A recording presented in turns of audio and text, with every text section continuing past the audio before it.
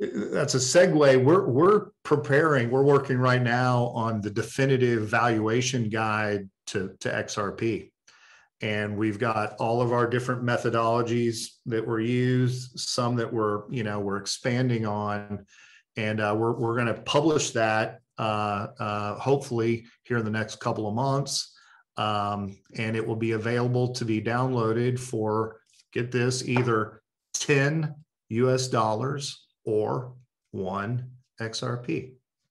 Ooh, there we go. We need to have like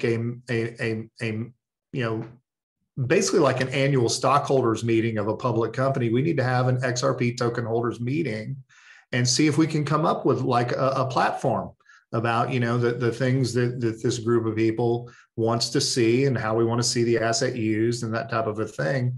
And maybe even we commit to each other that's the value we're committed to, and that's the way it's going to be used. And nobody's coming to save us, I guess, is the point. So we might as well start just doing it ourselves. The XRP ledger is decentralized because no organization or individual has any legal right or ability to control it. Every participant enforces every single rule, and the system is governed by all of its participants. Ripple's an unregistered security. It's pretty obvious. There's a company, right? Just like Ethereum is an unregistered security. Yeah, I think the best thing for the world would be if the SEC pretty much shut down all of it. So the XRP ledger is, like I said, it's decentralized, and its entire point is point-to-point, peer-to-peer payments without needing a central authority. So exactly the same use case as Bitcoin. It was originally developed by a trio of Bitcoin developers who were after something more environmentally friendly than Bitcoin. They understood that the energy usage that the proof of work protocol used was not necessarily sustainable. And so they looked to find a consensus algorithm that still retained the decentralized nature and the peer-to-peer nature of Bitcoin, but without the energy consumption that Bitcoin requires. So kind of fast forward to today, and XRP is one of the most widely supported cryptocurrencies on a whole number of exchanges worldwide. And the XRP ledger is being used for many different use cases, predominantly around payments and moving value around, but also moving into other areas such as NFTs and tokenization. One of the things people may not realize is that the XRP ledger was the first blockchain to have a decentralized exchange built into the ledger, and was the first blockchain to allow the tokenization of other assets. In my non-legal opinion, broke all types of security laws. I consider Ripple a security of the Ripple Corporation. It is not a cryptocurrency. It has nothing to do with the cryptocurrency. It is not decentralized by any means. Why do you love XRP over every other crypto? Mostly because of the way the technology is set up. From the perspective of a hobby web developer, or even a serious team of developers trying to develop real world applications for consumers or small businesses, I think a few things are really important for both the developers and the users. It needs to be fast, it needs to be cheap, it needs to be easy to implement the technology in apps, but also in browsers.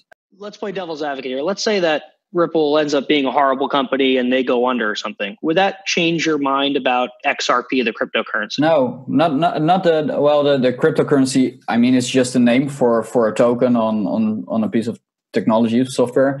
But so for me, it's about the network, like a decentralized network, the way it operates, how you can run your own server, the code that lets you run a server.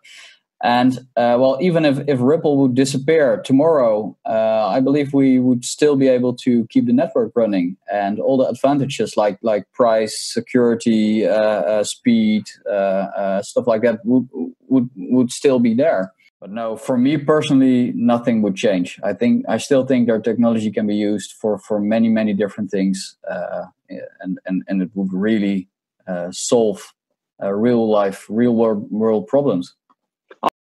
You don't need a currency in the middle in your currency conversions. If you are converting your US dollars to say, the Filipino peso, which is a big remittance corridor, you don't need a crazy made-up token in the middle.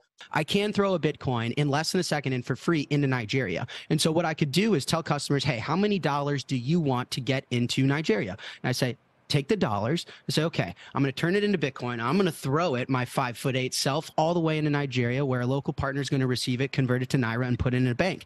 And if we just do a little bit of work on exchange rates and just making sure that the software is congruent across, then you've just reinvented cross-border payments. So why would you hold Bitcoin? Because it's scarce. Why would you use it? Because never before have you been able to have physical settlement digitally. Mind-blowing. The thrust is that we just need to ban crypto. And it's set forth, here's all the reasons. I think about everything that you've set up with blockchain and DeFi and how this can really effectively replace a lot of existing systems like Swift or whatever, and it really works well. Do you think that, I mean, what do you make of someone that makes that case, given all the blockchain infrastructure and everything else, not just around Bitcoin, but do you think that this toothpaste ever goes back in the tube like that because you can use it for ransomware?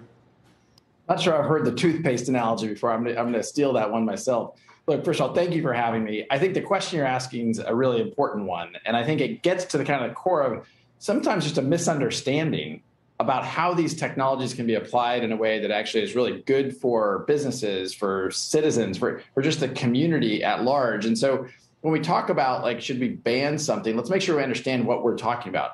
The way Ripple uses these technologies, as you introduced, is we can make cross-border payments, which are slow and expensive today. We can make them real-time, very efficient, very low cost, and that's good for the global economy. We can unlock trillions of dollars of kind of trapped capital to make the economy more efficient. And so blockchain technologies can be applied in a lot of really constructive ways. That's reducing friction, whether that be transaction cost, transaction speed. But again, for Ripple, that's around payments. But, I think to say, hey, let's just ban all this, yes, the toothpaste might already be out, and I don't know how you get it back in.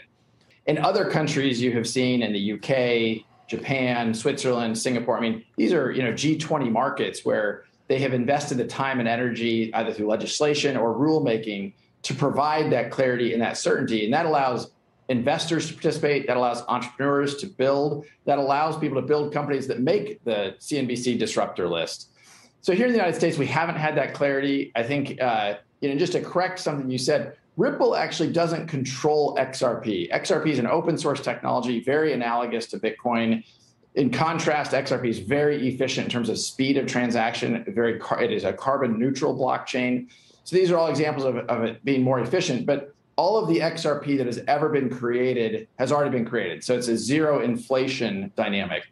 But the core of what you're talking about around regulation, I think, is what we're experiencing here in the US with the SEC. The SEC is making the assertion that these are investment contracts, that Ripple's sales of XRP to our customers is actually an investment contract. And a security is something where when you buy it, you own part of a company. You have a right to the profits. You can vote on the board of directors of that company. All of those things that are certainly CNBC covers in depth. That isn't true with XRP. If you buy XRP, you don't have ownership of Ripple. And I mean, ironically, you actually have XRP owners who have tried to sue the SEC for even bringing the case.